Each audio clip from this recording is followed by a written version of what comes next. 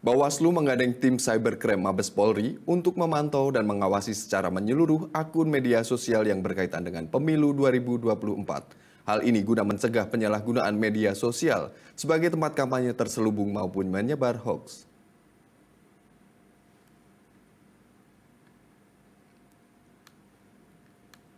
Ketua Bawaslu Wonosobo, Sumali Ibnu Hamid mengatakan Bawaslu juga siap memberikan sanksi kepada pengguna media sosial yang melanggar aturan.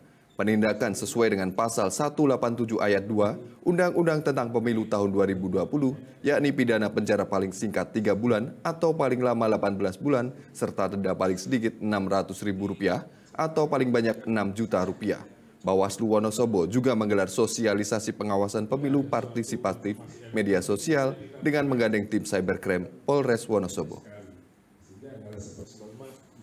Terkait dengan peraturan. Kemudian untuk dasar hukum dengan pembekalan dari 3 institusi ini, terutama untuk cybercrime itu untuk mendorong bagaimana masyarakat, terutama juga admin media sosial dan masyarakat itu paham bahwa di ruang sosial, terutama dunia maya juga ada dampak kriminal ketika itu dilakukan melanggar asas-asas norma, baik asas norma pemilu maupun asas norma sosial lainnya, sehingga Bawaslu merasa penting